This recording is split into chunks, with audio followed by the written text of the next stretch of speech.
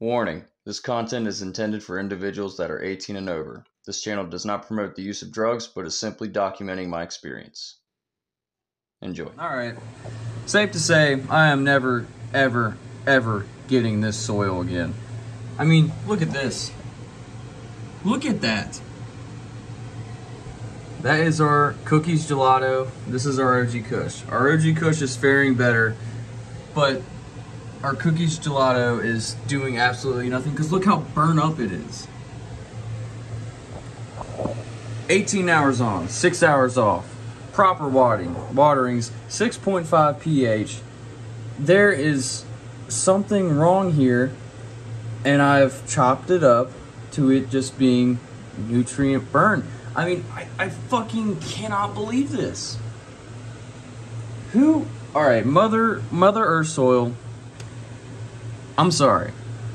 We're fucking done, guy. Okay, we are fucking done. I am not using your products anymore. I'm going back to shit that works and that shit I know that works.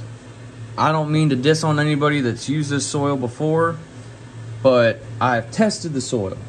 It's 6.5. I've tested that soil. It's 6.5. I mean, oh, I just cannot believe this. I've done everything right and everything's going wrong. Alright, I'm sorry guys. I'm just pretty damn heated. Opened the tent up just now and I see this. Look at that. Like, it's literally crumbling.